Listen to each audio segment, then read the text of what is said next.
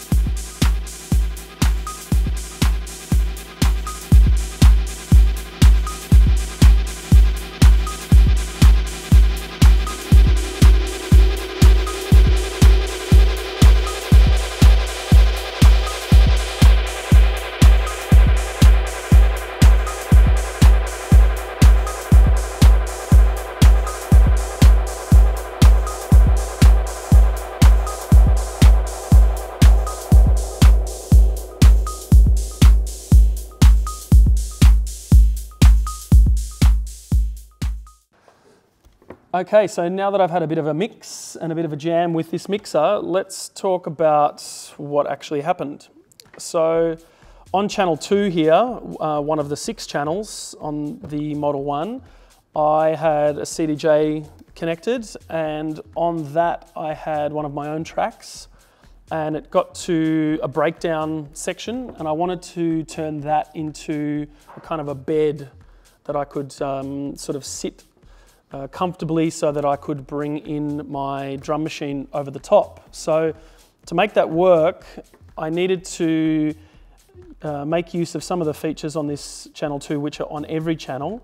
I did a little bit of filtering. There's a low pass filter and a high pass filter on every channel, which is kind of unusual for a DJ mixer. You might find that they have a 3 or 4 band EQ section and a separate filter, but the filter would be a lot less flexible. In this case, there are 2 filters per channel, which makes it really nice for kind of dialing in exactly the frequency that you're after.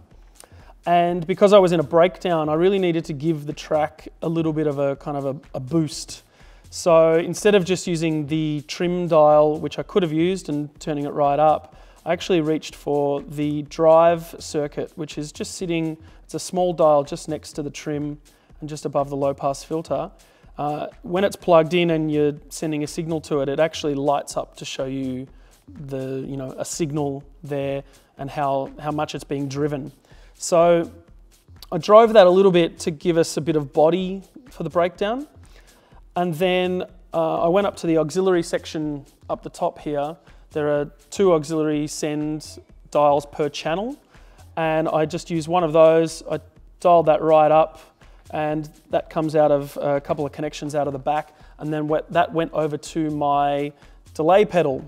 And I had a really kind of an aggressive bunch of settings dialed into that. I had a lot of feedback, and so that signal over on the delay came back via a return channel. You'll find that there's 2 return channels on this mixer here. This is a trim and drive dial, So you can really dial in something very, very crunchy and kind of aggressive if you like. You can also monitor that in your headphones if you wish, how crunchy it is, but I didn't need to do that in this instance. And then there's kind of a volume control, kind of like a fader volume on the channels. So there's one of those on each of the returns. And then very importantly, I engaged the return 1 and 2 low cut button, which basically chops off that really angry low end content that you might find, especially on a big feedback delay effect. That could really muddy up my mix. So I dialed that in, that cut off the bottom. And then I also moved further down this section, and there's a button to engage here to send the return 1 and 2 to the master filter. So I mentioned that there's a high and low pass filter on each channel.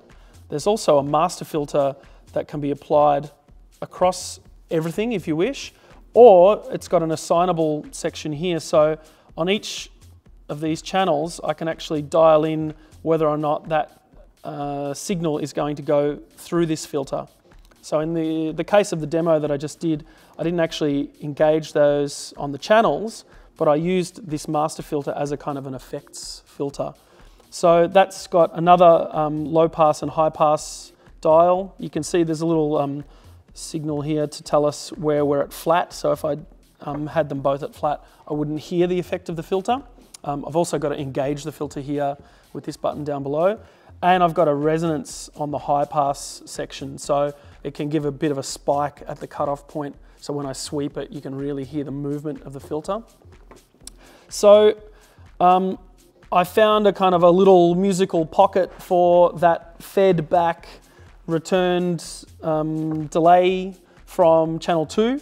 And I sort of adjusted the EQs and the filter section until I was satisfied that it would be a nice bed upon which I could add another channel. And that's where I brought in my drum machine. It was the TR8, and on that I had everything summed at the machine, and it just came via a stereo input into channel 1. So using a drum machine that way is pretty common in the DJ context. What's interesting with this mixer is that it allows me, with this sweepable EQ section in the middle, I can really cut or boost a section if I'm using an instrument alongside mastered music.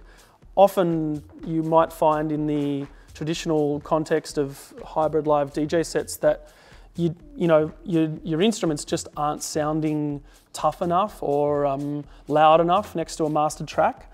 But what this allows me to do, and in this case what I did was I dialed this sweepable frequency down to 70 Hertz, and then I cranked the boost value on that.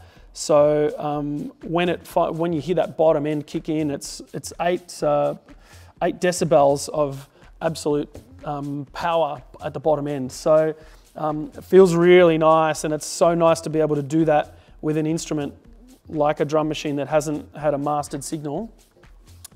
And I can also use the filters and engage all of the features of each channel as I'm going too. Once I had that in, I did actually go over to this filter assignment, and just to see what happened, I engaged that, and that sent the signal from here over via this filter, and it just using it as kind of a creative effect to kind of accentuate the end of a bar or something like that.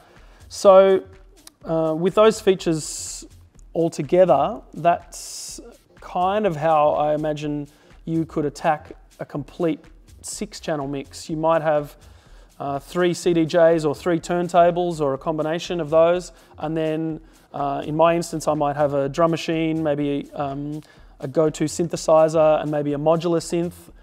And amongst all of that, I can also have my my auxiliary sends and returns, which I would use for effects. But you can also, if you wish, just use these returns as inputs. So you've basically got 6 stereo channels here and 2 additional channels through which you can send lots of audio. So in addition to what I showed in the demo, there's a few other things that are worth exploring and having a look at. One of the main features, if you're into something with this many channels, you might also be into the idea of back-to-back DJ sets or versus DJ sets where two different DJs could take control of, say, 3 channels at a time. So if you and a friend, if this was me and this was my buddy, both DJing together, the first thing you would probably need to do is have some kind of headphone splitter so that you could both be queuing tracks at the same time. With this mixer, you've actually got 2 dedicated queue sections so that you could each have your own mix. So you've got these buttons along the top of each channel and you'll see them marked A and B, and that allows you to say, look at QB, and so if we hit B for each of those, we'll get the signal that we're looking to listen to over there. And if your DJ buddy or collaborator of some kind wanted to do the opposite, they could use QA. You'll also note that out of each of those Q sections, there are multiple jacks. So there's a mini jack and a 1/4 inch jack there on each of those. As well as that, you've got an EQ section for the master. So in addition to the master filter, there's also a master EQ on the other side. You can engage that as you wish. I imagine that kind of style of engaging the master, you might want to do something really drastic and rip out all the bass and then bring it back for some vibe. It's kind of, it reminds me of that style of rotary mixer that didn't even have any EQs or filters on the channel, and it would just have it on the master. And because this is a completely analog signal path, if you want to make this really simple and forget about half of the things that I've told you, you can really just use this thing for how good it sounds. You can, the master filter and master EQ section are really nice sounding, and the analog signal path along with the drive circuit means that you've got something that can be really versatile in a musical way rather than in a technological way. So it's quite an interesting setup. And finally, in terms of the face of the mixer, there is an EQ section on the monitor or booth output. So one of the things I've noticed from many years of DJing, nearly 2 decades, is that you can get into all these different DJ booths, and no matter which mixer you've got and how good it sounds, the way that it's set up, you might want to really roll off some top or some bottom end from your monitor mix. You want everyone out in the crowd to have the kind of the full power of the full track, but you might be getting absolutely blasted by high-end frequencies, and this allows you an opportunity to dial that out as much as you like and still have a really nice full mix coming through the PA. So I think that's quite a good feature. So let me flip it around, and on the back there's a range of connections that are worth exploring. One of them is this, there's these ones called D-sub. So there's 2 inputs and 1 output for the D-sub. And what that allows you to do is you can go and basically with 1 connection, you can connect multiple channels of audio into the mixer. So if you're in a situation where this was the house mixer at a club and you wanted to set up a laptop live set, you might make it really easy for yourself. I'm just going to reach over here off camera and grab one of these D-sub connections and a sound card just to demonstrate. So at one end of this, so this is my portable sound card. If I went and plugged into each of the outputs like this, so you can see that this snake or loom has at one end 8 TRS connections. So once I'm plugged in at that end, so I could do this outside the DJ booth and not be interfering with anyone in the DJ booth, so if there was someone else DJing, and then at the other end, I can go over and plug into my D-sub in and just wind this in just so it stays stable. And with that, I have instant access to multiple channels across this mixer. So it allows me to send, I could have, 4 stereo tracks, or, which would be kind of the limit of this sound card, but you could have 2 sound cards and 2 D-sub inputs and access pretty much every channel on this thing. So you've got 6 stereo channels, and the return channels are all accessible via these D-subs. If you open up the manual for the Model 1, you'll find how the assignments are routed. It's pretty easy to get the hang of. So that's a new feature on this mixer that it's not something I've seen before, and it's something I'm definitely going to put into use. What's also good about that is, if you could imagine, if you're not all about the laptop live thing, and you didn't want to use this, say, as a controller for that situation, you could also use this in the studio, and you could have these connections happening with multiple channels routed to this mixer, and this could be actually a stage of analog summing. So imagine you've got something mixed in the box, and you send the whole thing over here, and imagine on every channel you've got an analog set of dual filters, an amazing sounding EQ, and a drive circuit over here. That means that on every channel you can kind of get your mix happening. Also on the back is another connection, this smaller one. I'm not sure if you can see that. There's a link in and link out connection. If you're fortunate enough to have 2 of these mixers, which I would love to have, or you've got a friend who's got one, or you've got access to borrow one, you can also connect these up for some kind of epic DJ battle scenario. So you could have each DJ or performer with 6 channels, or if you're in the studio context, you could have 12 stereo channels of audio in one kind of complete connection. So all you need to do is engage a little pin on the bottom, and you can assign the summed parts of each mixer to one kind of master section. So it becomes really simple just with that small connection. And that to me sounds like a hell of a lot of fun. So hopefully that's a pretty good run through of the Model 1. I might turn it around so you can see it in all its glory one last time.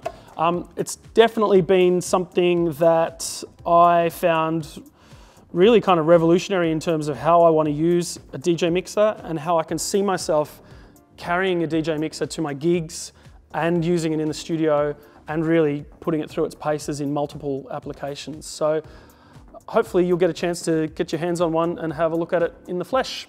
Thanks a lot.